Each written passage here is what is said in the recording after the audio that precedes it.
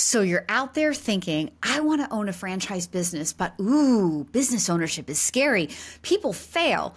And you start Googling, how do you fail in a franchise business in an effort to try to understand success in a franchise business? I love the idea, but I'm here to be a little bit of a myth buster with you today to tell you that you can't understand success because you understand failure. So I was an average performing franchisee for 8 years.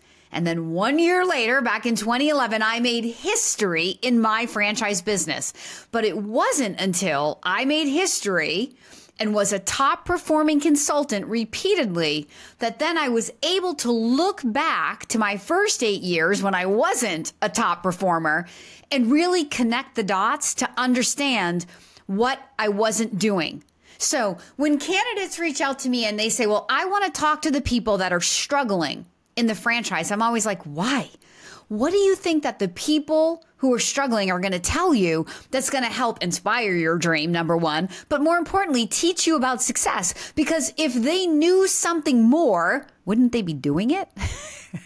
Saying all of this, I know that you're out there Googling how not to fail in a franchise. So I thought I'm going to meet you right where you're at. And I'm going to offer you 6 ways to epically fail in your franchise business. Now, if you're new to my channel, my name is Kim Daly. I'm a franchise consultant, and I'm so happy that you're here.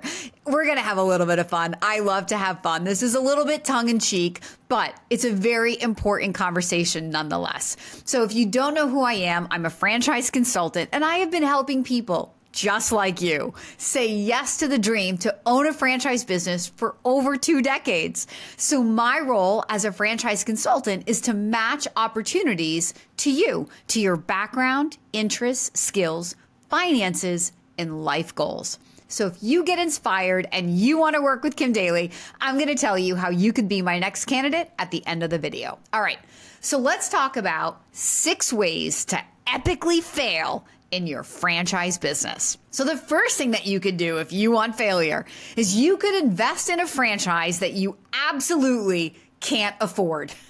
I want you to bet the farm. I want you to put everything you have into the startup of this business with absolutely no cushion behind you. Now, do I really want you to do that? No, because I want you to be successful. But you're trying to figure out why people fail in a franchise. So why do people fail? Because they invest in a franchise they cannot afford. Now, when I say afford, I mean you've got to be able to have money to put into the startup and cushion. And in some cases, even working capital or living capital to live off of. But again, we're talking about failure. So you want to fail? Put everything you have into the startup, buy a business you cannot afford. That is the absolute number one, fastest, surest way to fail in a franchise. All right. The second thing that you can do to epically fail in your franchise is to buy a system and then not follow it. So people say this to me all the time when I say that one of the number one indicators of your success in a franchise is to do what the franchisor says to do. And then candidates say, well, what do you mean? So people pay a franchise fee and then don't follow the franchisor's lead? That's exactly what I'm saying. So if you're trying to figure out how to fail in a franchise, absolutely, this is what I want you to do. Pay the franchise fee and then go make it up. Go reinvent the wheel. Go do it your way instead of asking for support, asking for help, asking why the franchisor does it this way. Just believe your own way is better and go out there and have at it. Okay, you want to know another way to epically fail in your franchise? This is a doozy right here. I want you to take your negative attitude, all your griping and complaining, and I want you to go find other franchisees in the same system.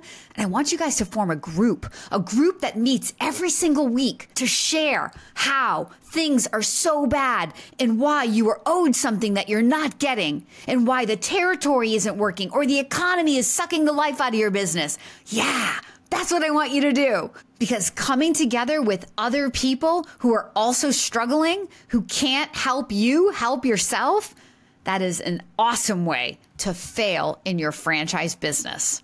Ooh, and the fourth way to epically fail in your franchise business is to wait for somebody else to build your business for you.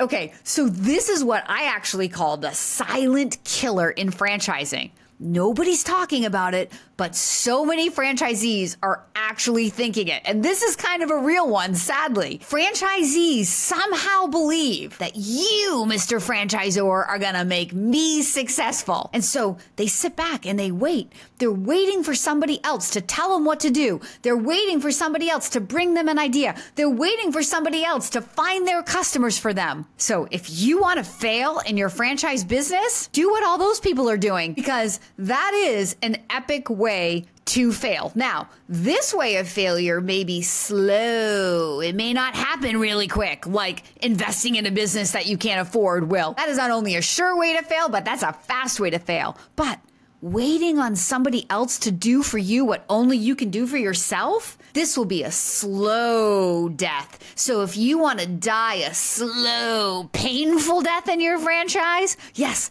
do this one. The fifth way to fail in your franchise business is to sign that franchise agreement with all your hopes and dreams right there. And then day one of owning a business, throw all your hopes and dreams out the door.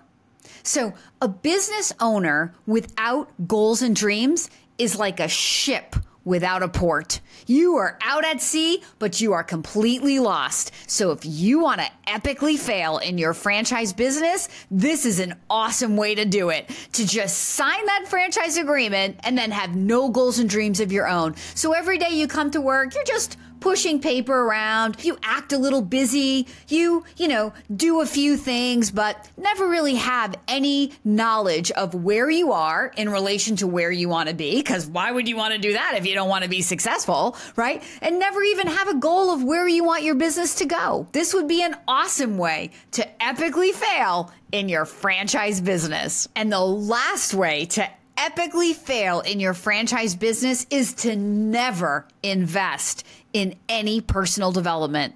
Believe that that franchise business that you pay for is going to provide everything that you need to go live the life of your dreams. So I don't want you to ever open a book on leadership.